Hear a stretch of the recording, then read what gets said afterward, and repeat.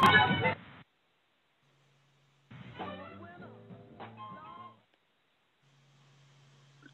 afternoon. Good afternoon. This is Vice President of the Atlantic City branch of the NAACP, welcoming you to the August 25th edition of your NAACP Speaks. Today we are very saddened by the incident in Wisconsin where Jacob Blake was shot by police officers in front of his 3 children, and he's now paralyzed. So we ask for prayers for the Blake family and for his recovery. And I'm just wondering why unarmed black men continue to get killed while white men, armed and unarmed, who have done things that would require them to be arrested by law enforcement, don't get killed. And that's something that we have to ask ourselves as a nation, and we have to put a stop to that. We salute President Hawks, as we do every week, and our superior engineering staff for the program. We are heard every Tuesday, 88.7 and 100.3 on WEHA from 4:30 to 5:30. As we are closing out our second month of our membership drive, we just want to thank everyone who has given and been supportive of the membership of the NAACP. Our drive goes into September, and we appreciate and we need your support and we need your membership. As we do every week, we mourn the people who have lost their lives to the virus here in New Jersey and across the country. This is a terrible virus that is taking the lives of too many of our citizens, and we pray every day for a vaccine that will stop this virus. Additionally, as we move forward on the NAACP Speaks, you'll be hearing more about the institute that we're starting. We talked about that at the last week's program, the Institute for Youth Leadership, named after John Lewis and Jim Cooper, a local civil rights attorney here in the Atlantic City area. And we'll be asking for your support for that. That is a worthy activity, and we appreciate your support of that. Having said that, I will turn it over now to our host, our co-host, Yolanda Melville Esquire. Good afternoon, Yolanda. Good afternoon, President. I am delighted to be here. Another week of our NAACP Speaks. As many of you know, Zoom has given us some difficulties, and although we are vigilant, we are certainly still socially distanced. So we are broadcasting through Zoom. So I apologize if there are any technical difficulties that arise over the next hour or so. But I want to tell everybody around the country to stay encouraged. As President Shabazz says, we are certainly devastated by the tragic incident that happened in Wisconsin, but we are certainly still vigilant on what we can do in our community, educating ourselves, voting, and definitely being active in our communities when it comes to solidarity and community activism. So we know that this is a year of elections, as any year is, and we've also always encouraged everyone in our community to be registered to vote. And here in New Jersey, as we quickly turn over to our guests, I want to remind you all about the requirements to vote here in New Jersey. One, you have to be a United States citizen. You have to be at least 17 years old, but you may not vote until you're 18 years old. You have to be a resident of your particular county for 30 days or more prior to the election. And new this year, if you are someone who's on probation or parole, or you have a brother, sister, friend who is on probation or parole, they are certainly eligible to register to vote. So we encourage them to vote in this election. And of course, our registration deadlines are 21 days prior to election day. So what does that mean for the upcoming general election? Well, it's very simple. The general election remains Tuesday, November 3rd. Our voter registration deadline is Tuesday, October 13th. Tuesday, October 13th is the last day that you can register to vote here in New Jersey. And as we gear up for the next 6 weeks of voter registration and voter turnout over the next 2 months, we will continue to remind you all about those deadlines. November 3rd for the election and Tuesday, October 13th for registration. But we understand, President, if I'm not mistaken, this is likely, this is going to be a mail-in ballot election. So there will be an opportunity to vote prior to November 3rd, and we will be discussing that in greater detail as the election cycle approaches. We are in the midst of us having a membership drive, as President Shabazz has stated. If you'd like to be a member of the Atlantic City NAACP, you can join by visiting naacp.org/become a member. You type in 08401, click search, and we are branch number 2077B, Atlantic City branch, and a 1-year annual membership for an adult is $30, and youth memberships are $10. If you'd like to send correspondence directly to the Atlantic City NAACP, you can do so through our mailbox at P.O. Box 1182, Absecon, New Jersey, 08201. And as I wrap up announcements, I know that Mayor Small is here, so whenever he's ready, we can turn quickly over to him because this is time to make announcements. But I do want to remind everybody that this is a week of the March on Washington, and you can participate in that virtually by texting POWER, POWER, to 40649, or visit naacp.org. That starts Thursday, October 27th at 8 p.m. and will continue on until Friday, August 28th from 9 to 11. Mayor Small, are you available?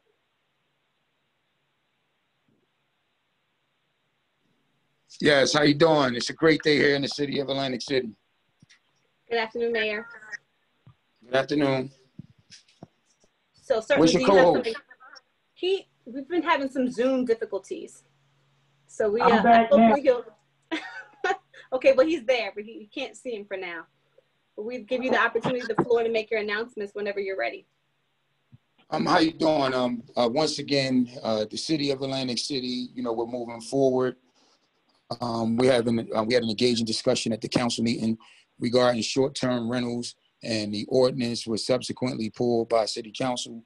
We are attempting to put together a group on both sides of the aisle to come out with the best outcomes. We know that Airbnbs cause a problem with noise, trash, all types of violations, parking issues, and this administration is attempting to grab the bull by the horn. The city currently didn't have any policies and regulations, and we're moving forward in that direction. And, we're just excited about the outcome.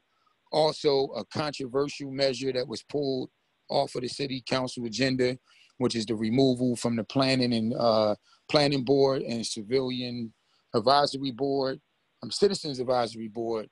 That is going to happen on a special meeting on Friday, where city council will entertain a resolution. We know that Mr. Young is having a scheduled march, potentially with George Floyd's brother. Listen, for the millionth time, I'm a Black man, and I agree that Black lives matter, but it's a way that we have to conduct ourselves. And any negative attention and energy towards the city, will not be tolerated. I understand that, he wants to paint Black Lives Matter on the boardwalk. Once again, I'm all for Black Lives Matter. But if, permission was given, which it won't be, to paint that, what is that going to do for the movement? It's not about a mural. It's not about painting the street. It's about action and a lifestyle. And we support people's peaceful right to protest. But at the same time, we won't allow the boardwalk to have Black Lives Matter mural on it.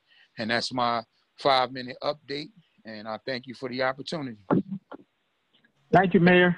Thank you, Mayor. All right. President Shabazz, I'll turn it over to you. Okay. Yolanda, we want to again thank the mayor for his input. As we said before, the mayor, we think, in our opinion, is doing an excellent job. He is rational and forward-moving, and he's been a member of the NAACP, just for the record, before he even started running for the mayor, him and his wife, and we appreciate his continued support. Today, we're going to have two very transformable guests that we appreciate because this is the month that we celebrate the suffragists, the women getting their right to vote in America, and that is very, very key. And we have two outstanding guests. I guess they're your guests, Yolanda? Yes, they are. They're my guests. This is the 100th anniversary of the women's suffrage movement, so why not? Well, listen, I'm a supporter of women's suffrage movement and women's right to vote. How come one of them can't be my guest, or we can see them, or Black men have the right since 1870, so I think you have 50 years before us to find another guest. So I think the women of this illustrious program today should be my guests. But you know, in the spirit of solidarity, we can share them. Well, they are outstanding women and outstanding public servants, and we salute them. And just let me say for the record, one of our guests is going to be Amy Kennedy, who's running for Congress. And for the record, the NAACP does not endorse candidates. We do ask people to vote, as Yolanda said in her announcements, and we ask people to take part in the process. We've contacted Congressman Van Drew, and Congressman Van Drew is going to be our guest on September the 29th. So I wanted to say that for the record, Yolanda, so everyone will be clear that even though we are excited to have Ms. Kennedy on, that the NAACP is a nonpartisan organization, and that we encourage people to vote, as I said before, but we do not endorse candidates. So I wanted the record to be clear on that. But we are very happy to have both of our guests on today, and we are happy that more women are running for office. More women are being considered for appointments in government, and we are way behind in this country with women leadership. And I'm happy to say that in the NAACP, we are supportive of women going and doing whatever they want to do in terms of government and public service. So, President, it appears that Freeholder, soon to be County Commissioner Fitzpatrick, is on the line. So whenever she's ready, can we go ahead and get started with her interview? Yes. Yes. Okay. Okay. Mrs. Fitzpatrick, are you there? Unmuted. Are we good? You're muted. I am not muted. Whoa, there we go. There we go. Hello. Hello. So sorry. No, that's all right. As we remind our guests on the airwave, we are conducting these interviews via Zoom because we are active but still socially distant. So we are handling a few technical difficulties in the background, but I think we've resolved them. So I think we're ready to go. President, can we start the first interview? Yes, Caren Fitzpatrick, welcome to the NAACP Speaks. We are honored to have you as our guest. Just for the record, Caren Fitzpatrick is an active member of the Atlantic City Branch NAACP. She's also a member of our infant and maternal task force, and we are proud and honored to have her as our guest. And just for the record, before she gets her formal introduction, she was ahead of the issue of changing from the term freeholder to commissioner. In 2018, she introduced a resolution. It was defeated, but she had resilience and she stayed with it. And we know just this Friday, the governor signed that piece of legislation into law, and we think that's important, and we say thank you. Over to you, Yolanda. To Yolanda or to me? No, to Yolanda. Okay. For introduction. Okay.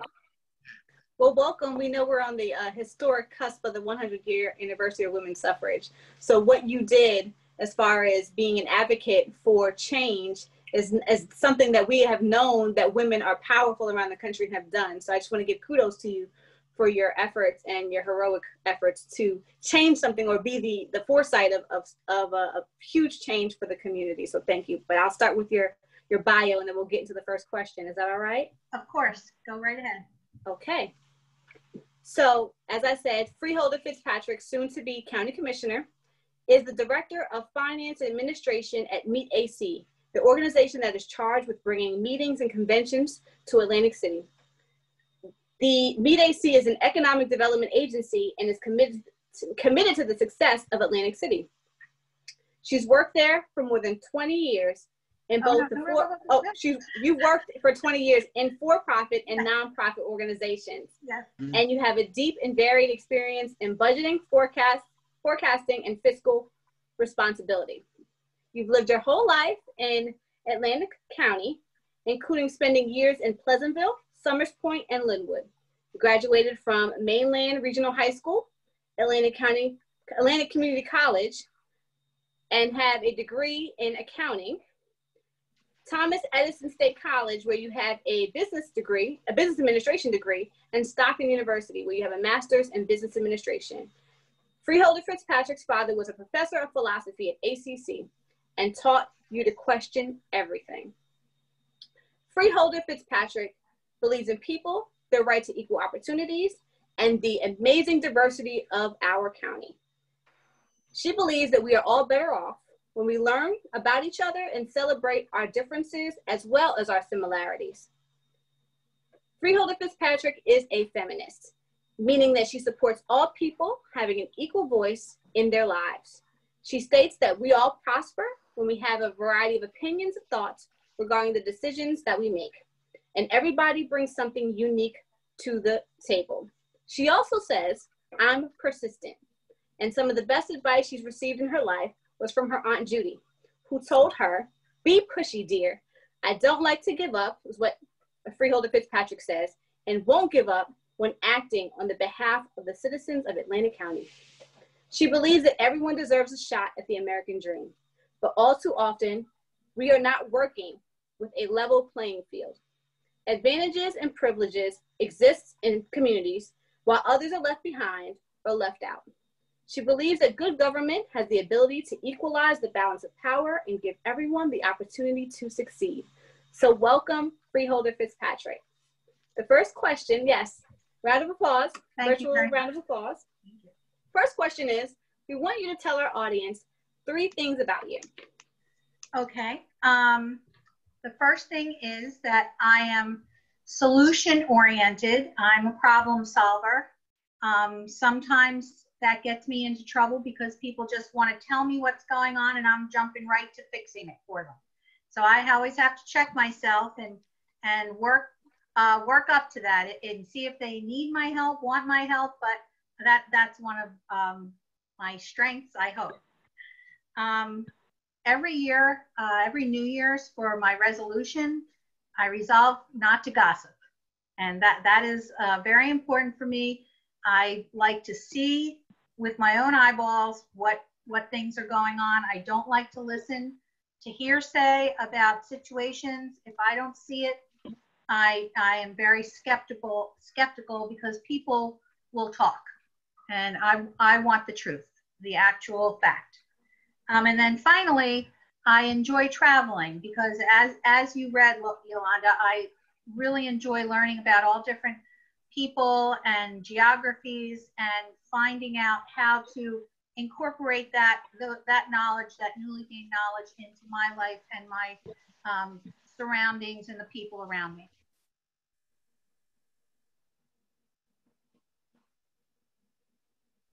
Well, welcome. Thank you. So the next question is for you, President. Do you have a question for Freeholder Fitzpatrick?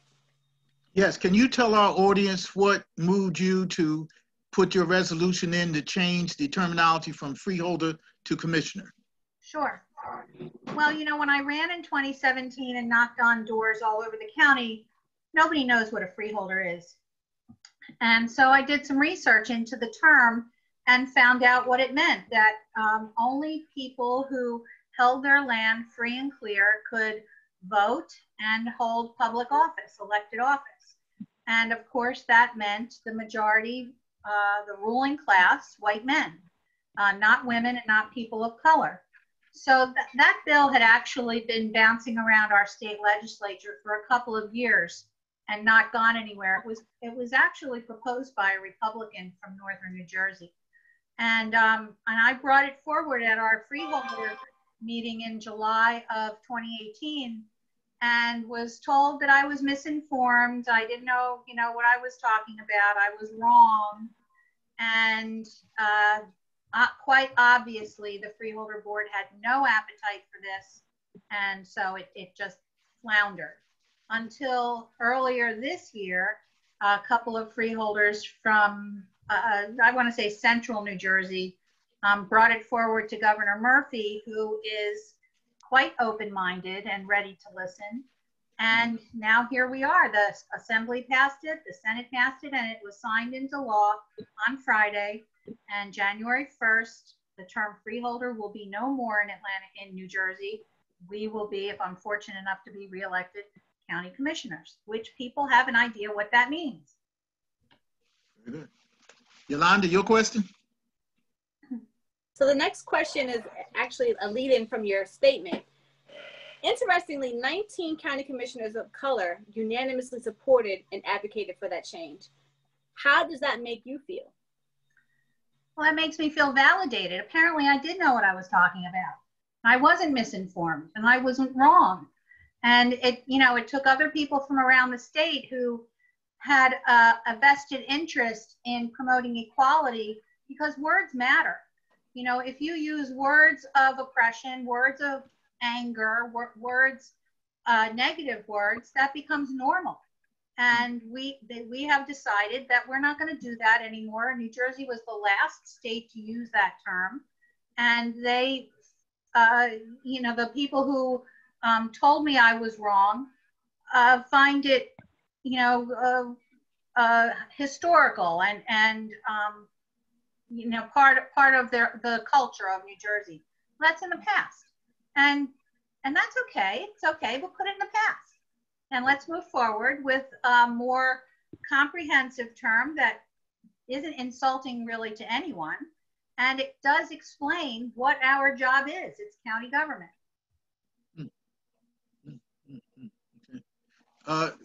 Freeholder, one of your issues is opioid addiction. Tell our audience why you feel so strongly about it, and what can groups like the NAACP and people concerned do about it? Sure. Thank you, Councilman. Well, I lost one of my children to the opioid crisis 6 years ago. And it's taken me 6 years actually to be able to talk about it. I am involved in trying to get rid of the shame and stigma that is associated with heroin use, because we're in a different world now, and a lot of people who become addicted to heroin start with prescription drugs or prescription drugs that their friends have, and that's what happened to my son. His friend had a sports injury, a knee injury, and kids party, and that's what happened. But just like some people are alcoholics and have trouble turning down a drink, other people are more susceptible to addiction of opioids.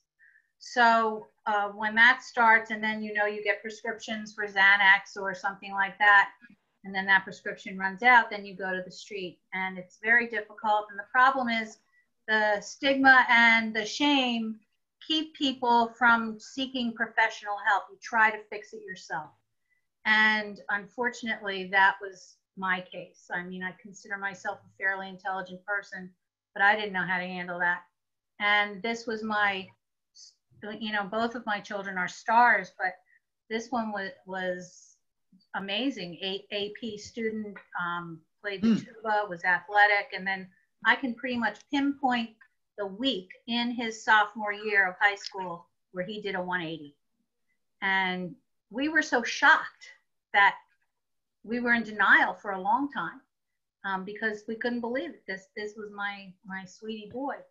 And so that's why I am involved in trying to destigmatize the disease of addiction, so that people won't feel like they can't be public or at least ask for professional help, because that's how you can recover. And you can recover. People do recover, and they go on to live very productive and happy lives. It's a disease just like diabetes. It's a chronic disease. So that's why I'm involved. Let me ask you another question. is it true that there's a rise in the numbers of people of color who are involved in addiction? And if that's true, how should we address it? Well, yes, it is true. I did some research this morning in preparation, and I found that from 2014 to 2017, the overdose death rate in non-Hispanic Black population increased 818% in those 4 years. And that has to do with fentanyl, Vicodin, Oxycontin, synthetic opioids. Similar statistics for the Latino community. And we hear about, the majority of people who overdose or die are white, but that's because there are more white people. So you have to look at the percentages, not the actual number count. And yes, there is a growing problem. And so what we're trying to do is make people aware. And can I give a little plug to our Monday? Go right ahead. Okay, great. So Monday at 6 o'clock, Recovery Force, which is a local chapter of a national organization, is having their annual overdose awareness night in McClinton Park in Atlantic City. And we chose Atlantic City this year because we wanted it to be a diverse and all-encompassing event. And we're going to be talking about stigma and shame and how it's okay to ask for help. And in fact, it's needed. You must ask for help. Nobody will think any less of you for that. So we are doing that in Atlantic City this week. It starts at 6, but at 4:30, from 4:30 to 5:30, Sheriff Scheffler is going to be doing some Narcan training, which will help save some lives. If you treat someone with Narcan who is apparently overdosed, it will revive them. And it's very easy. I took the training. It's not medical. It's really easy. Everybody should do it. Keep it, along with you. Yeah, the populations are growing. This disease is like lightning striking. It can hit anybody, and it does. It really does. Thank you. So that's a good answer. Freeholder, soon to be commissioner, we have 1 minute. Do you want to close with whatever final statements you want to have? And again, we thank you for coming on. We salute you for your courage with filing the resolution and staying on it with the change. And when the history of this is written, the name Caren Fitzpatrick will be prominently figured in this time. Thank you again. You got 60 seconds. Thank you very much, Councilman. I did want to, we didn't touch on the Black Infant Maternal Mortality Task Force. I just wanted to give that a plug as well. That's a very strong movement that's happening in Atlantic City. Very important because, as a mother, I understand how it feels to be frightened when you're pregnant and you don't know what's going on. You need support, and we need to help this population whose mortality rate is 4 times that of the state of New Jersey, and that's horrible. That's just horrible, and we have to fix it. And so that's why I wanted to get involved in that. Thank you so much. Listen, we'll have you back on again with Mandy Chapman Days, who is our chair, because we want to push that issue because it's important. That's why we set up a task force. We thank you for serving on it. My pleasure. Thank you, Councilman. Thank you, Yolanda. Thank you, Freeholder. Okay. Yolanda, I see our 5 o'clock guest has arrived. Good afternoon, Amy Kennedy. Before you came on, Amy, Yolanda and we have a friendly rivalry as to who gets the credit for inviting a guest, but I think she's taking advantage of me because I'm a layperson and she's a lawyer, because she gets all of the guests, women or men. When we had the Attorney General, she got him because they went to the same law school. We had the prosecutor, she got him because they went to Howard University together. Today is we have women, we're honoring women for getting the right to vote. So we have Freeholder Fitzpatrick and you, and she got both of them. So I'm victimized, but that's neither here nor there. Welcome, welcome to the Atlantic City NAACP Speaks. We're so honored to have you, Amy, on as our guest today. See, I know why you are successful, Councilman. It's because you know where to give credit, and it's important. Stick with that program and give Yolanda the credit, and you'll do just fine. That's it. Thank you very much. Well, thank you, Amy. Good to see you. Good to see you too. And thank you for being our studio audience as we were listening to Freeholder Fitzpatrick as well. She's the best. Isn't she the best? I know. And I know she's still on listening. And Caren, just thank you so much for sharing your own personal story. It just gives so many people strength to get the help and find the resources that they need. That's what Caren's been doing for our community for a long time now, and we all appreciate it. Thanks, Amy. I look forward to working with you. So welcome, Mrs. Kennedy. If you are elected in November, you will be the first Congresswoman who is a female from our congressional district. So that is monumentous for many reasons. And as we celebrate the 100 years of women's suffrage, we thought it was perfect for you and Freeholder Fitzpatrick to talk about those incredible feats that you all are doing as trailblazing women. So welcome. Thank you. Thank you. You know, I have live in Brigantine, and I have a story about my great-grandmother. Her name was Elizabeth Daly, lived here in Brigantine also. And she was one of the first women to vote in New Jersey. So I had the chance to meet her. She lived to be 106. So she was around for quite a long time. She was a seamstress and lived here in Brigantine for her, adult life. And her husband, my great-grandfather, was a letter carrier. I mentioned that my great-uncle was a letter carrier when I saw you, Councilman, talking about how we need to preserve the post office. But she was one of the first voters here, and I'm so proud to have that kind of legacy in New Jersey. Let me just say very quickly, Amy, I want to thank you and all those who came out for our press event in front of the post office in Atlantic City. Also, Freeholder Fitzpatrick was there, and several other people, and we appreciate all of you. That's an important issue. The NAACP is going to stay on that. We have to have a postal service that works, and unfortunately, we have people who want to slow the postal service down. We're not going to allow it. I'm sorry, Yolanda, I just wanted to put that in. That's right. So that's right. So we're going to get into your bio, and then we're going to hear 3 things about you that you'd like to tell our audience. So for those who do not know congressional candidate Amy Kennedy, she is the education director of the Kennedy Forum, where she pursues partnerships and collaborations that emphasize evidence-based research and programming to facilitate policy change in the areas of education and mental health. An educator by training, Mrs. Kennedy, or Amy, has more than a decade of experience working in public schools in New Jersey. Her experiences as a teacher and a mother of 5 propel her efforts in advocacy around social emotional learning and mental wellness for children and adolescents. Amy serves on the boards of Mental Health America, a leading national advocacy organization, and Parity.org, which promotes gender parity at the highest levels of business. She is an advisory board member of Interaxon, a mental health technology company.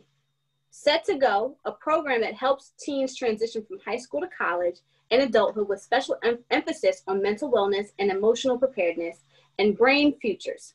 She holds a Bachelor's of Science degree in elementary education from Pennsylvania State University and a Master of Science degree in environmental education from Nova Southeastern University.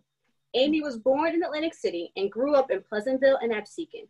She and her husband, former Congressman Patrick Kennedy, live in southern New Jersey with their 5 children. Welcome, and for those who do not know you, please tell us 3 things that you'd like our audience to know.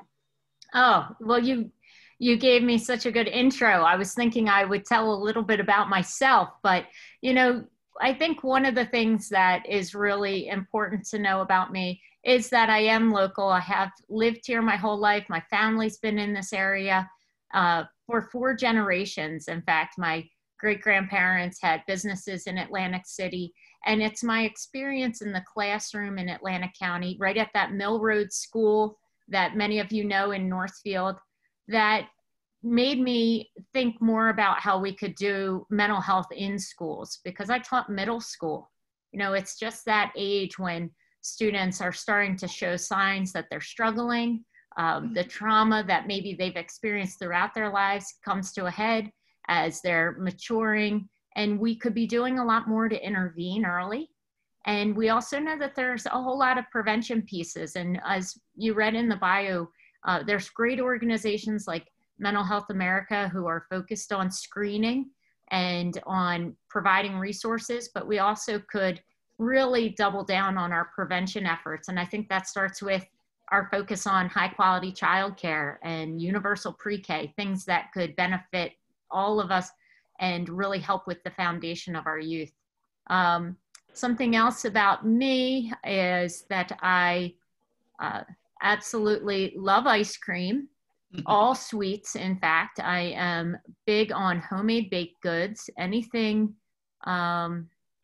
dessert related wins me over. So that is important part of every evening. And I would say my other focus that leads into this is my kids, you know, having 5 kids of my own. That's where those two things come together, the dessert and the education piece, right? Because I am always happy to have something at the end of the day that I can hold out as a reward. After we're doing this homeschooling for the next few months, I'll be relying on that. So that's 3 things about me and the family, and I'm glad to be with you here today. I have a question about that. So as a mother who has a sweet tooth, how do you stop your kids from eating the sweets if you like sweets too? Yeah, we definitely have dessert every night after dinner, but it's kind of trying to limit it to just one time a day. So this is the time of year where we're at the beach a lot, and the ice cream man is walking up and down the beach, and that's pretty tempting. So they kind of know the rule that if there's a day where we do get ice cream on the beach, that's the thing that they've chosen, and maybe we won't have it later. But I can't say no to at least one treat a day. I mean, it's moderation, but we got to do it. I think the president and I agree. We both like sweets. Well, listen, she had me. Any person who likes ice cream, I'm for them. Me too. Any flavor. I'm not even picky, you know. I'm a butter pecan and coffee man myself for ice cream, but that's good. I like Amy, let me ask you this question. You talked about mental health, and that's one of your concerns. In the communities of color, mental health is an issue that unfortunately we don't talk enough about. What would you like to see done or advise those of us in leadership in communities of color with regard to mental health issues? There's a couple of really important things, I think. One, this virus has done some positive things in terms of opening up access. So telemental health is more available now than ever. And it also means that we're able to kind of seek out health professionals that represent you and that would be more consistent with whoever it is, whether you want to find a woman or if you want to find a male provider, if you want to find somebody from your community.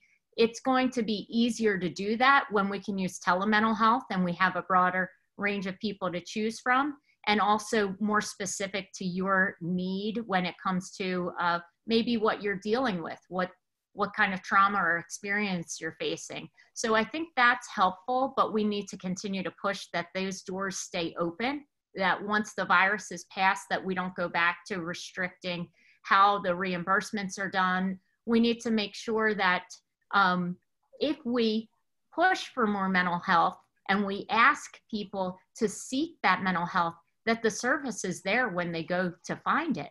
And I think that's our biggest struggle, because people are willing and becoming more willing, especially young people, to seek out treatment.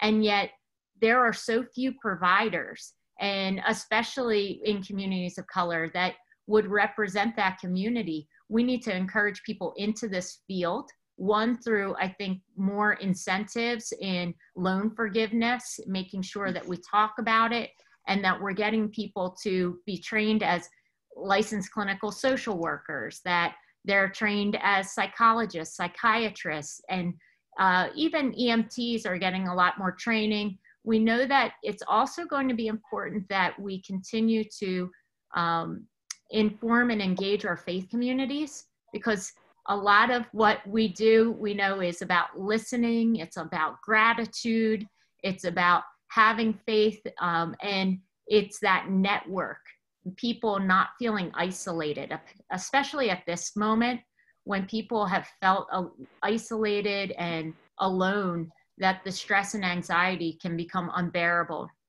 So relying on those faith networks, but also making sure that they are getting some professional development where it's necessary.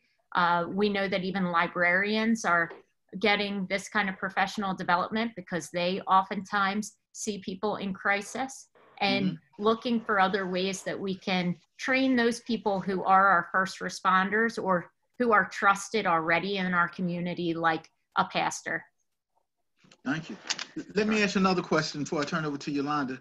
On the unusual Saturday session, the Congress voted on HR 8015 for the Postal Service, giving the Postal Service more money and trying to push back on some of the changes in the Postal Service. If you had the chance to vote on that bill, how would you have voted and why? Yeah, I would absolutely have supported that post office bill, because it's so key to the fabric of our country that we have not only the Postal Service, but this way to connect with each other when there are vital services, not only in this upcoming vote, but just on a daily basis, especially during a virus. This has been the way that people have gotten a lot of their supplies, whether it's medicine or food, and it employs many veterans. It helps veterans get their medicines. So there's a lot tied into making sure that our post office remains functioning. And we know that they've been the target of kind of many debates about whether or not they're viable, but there are very few other systems that are asked to fund their own pensions 75 years in advance, like it's been done with the post office. So we need to look at why they've struggled and see how we can strengthen and build it up. It's not enough to just stop kind of the sabotaging that's been happening to date. We need to make sure that we're bolstering the post office so that it can continue to be that lifeline for people going forward. Thank you. I appreciate that, Amy. And my council hat, one of the senior developments in my ward, they called me and the people had not gotten mail, they said, for 2 weeks. And that was a severe point of distress for me. And that's what made me start moving on that. So I appreciate that answer. Yolanda? Thank you. And as I was listening to both you and Freeholder Fitzpatrick, it came to mind that a lot of times people don't know what county commissioners or freeholders do, and a lot of people don't know what congressional candidates do or Congress people do. But you do handle federal legislation when it comes to the post office, and one thing that is common to both of you is voting. And there is a bill, it's up for vote, it's called the John Lewis Voting Rights Bill, but this is, the iteration, the several-ish of iteration of the Voting Rights Bill of 1965, which we're in the 100th year of women's suffrage, we're in the 55th year of the passage of the initial Voting Rights Bill.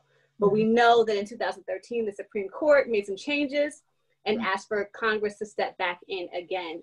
So we have before us the John Lewis Voting Rights Bill. Can you tell us a little bit about that? And what would be your position if you were elected to Congress on that bill? I think that there would just be no more appropriate way to honor his legacy than through this voting rights bill. I had the chance to meet him several times. He had served with my husband, Patrick.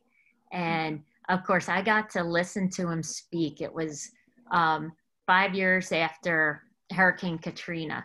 They did kind of a great event down in New Orleans, and Ruby Bridges was there, and President Obama came, and John Lewis, of course, and John Lewis talked.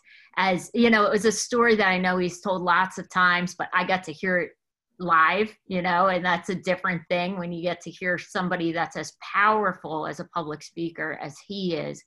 And he talked about, you know, how he used to preach to the chickens and, you know, the whole, it was his regular story, but it was just like, I got to listen to that, and his legacy of standing up for what's right and making sure that people have access to vote could not be more important than it is this year, this moment. We need to be focused on how we ensure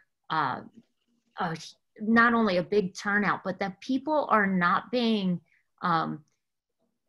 afraid to exercise that right and suppressed from voting, which is what I think so many of us fear is happening with these intimidation tactics that we're seeing in this upcoming election. I watched in the primary where so many people were waiting in those long lines throughout this country. And I think in New Jersey, we've all felt very lucky that isn't the reality that I've ever experienced here, but times have made us all kind of on edge. What is next? What's happening? And is this the same experience that we're going to have in the future? And how can we just make it easier? Because what we saw in the primary here was that with the vote by mail, there were very few interruptions, and there was a really great turnout on both the Republican side and the Democrat side. Right. So this really is not a partisan issue. Both Democrats and Republicans participated in the primary. And I would support that John Lewis Voting Rights Advancement Act because it could restore important voter protections and block all those efforts that we're seeing to prevent eligible citizens from voting.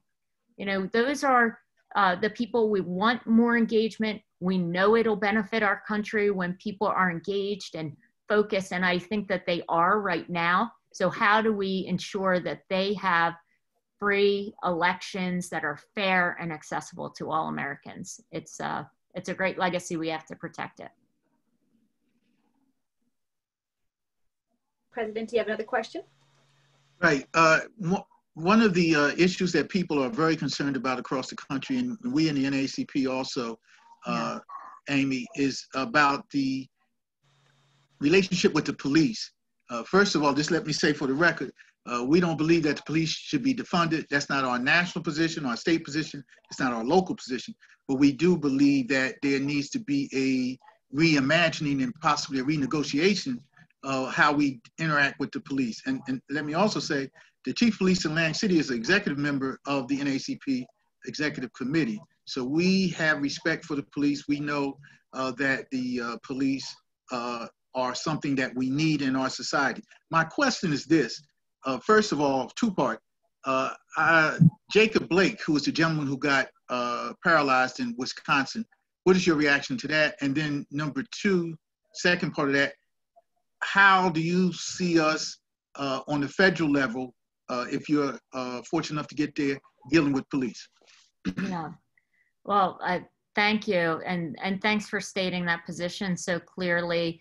I agree that I don't support defunding police departments, but I do think, you know, as you stated, that this has been a time in our country's history where we are absolutely at a crossroads, and we know that we are seeing families like Jacob Blake's who are struggling right now with whether or not he's going to make a full recovery. And, you know, to imagine that this is happening routinely is something that I would hope we can all work together and get behind and say, there are clear changes that have to happen, that should be clear to all sides.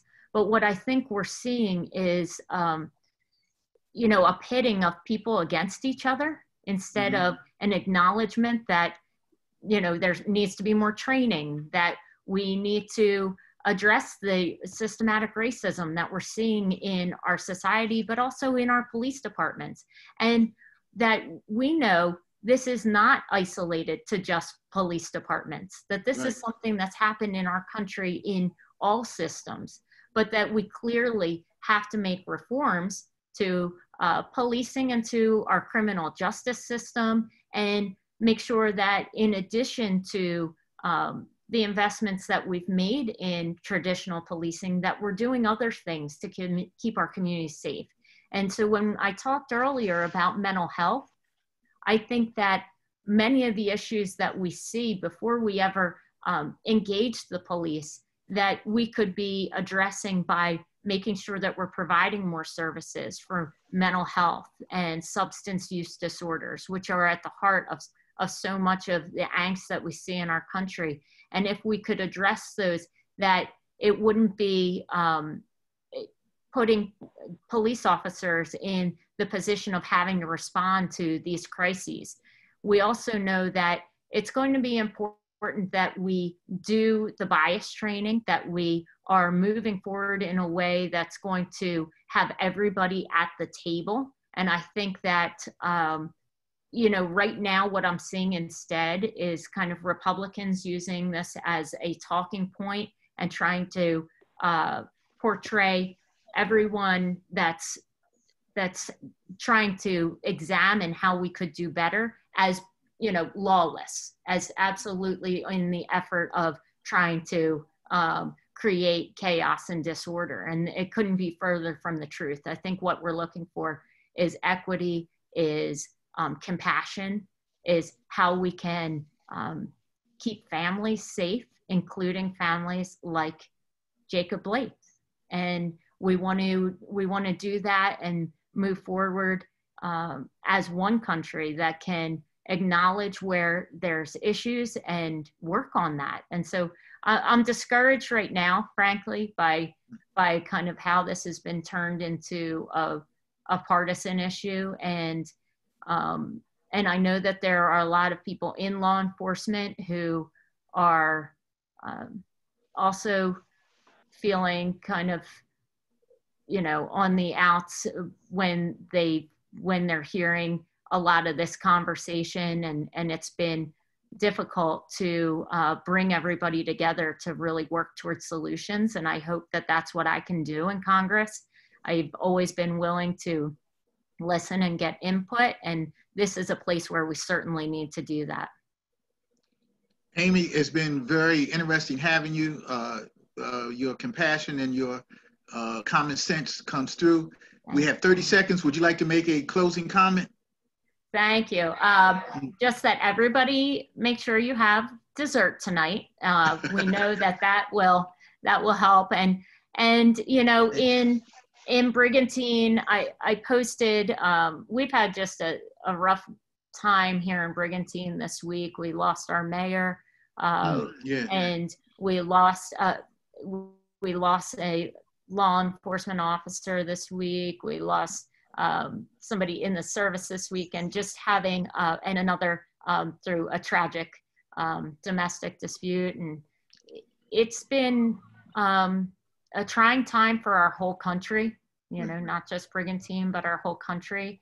And I am anxious to see us move forward. And, you know, as somebody who just loves South Jersey and wants to, and believes that we deserve better, I think that there's an opportunity with Joe Biden and with this whole ticket, including Caren, to make real change for this area. Thank you, Amy Kennedy. Thank you, Caren Fitzpatrick. Thank you, Mayor Smalls earlier. Yolanda, that's the end of our show. When we fight, we win. When we fight, we win. See you next week. Thank you.